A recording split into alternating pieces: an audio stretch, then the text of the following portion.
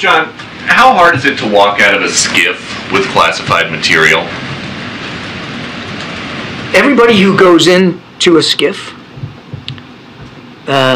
knows what the requirements are to go in, and knows what the requirements are to go out.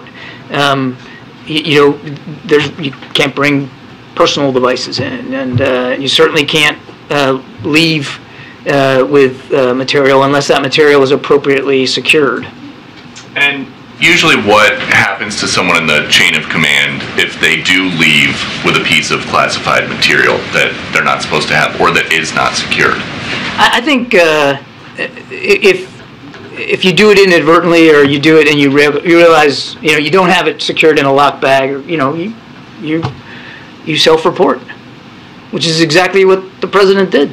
Self-reported, but you self-report, and you make sure that that you get the material back secured where it belongs, and that you're transparent about it.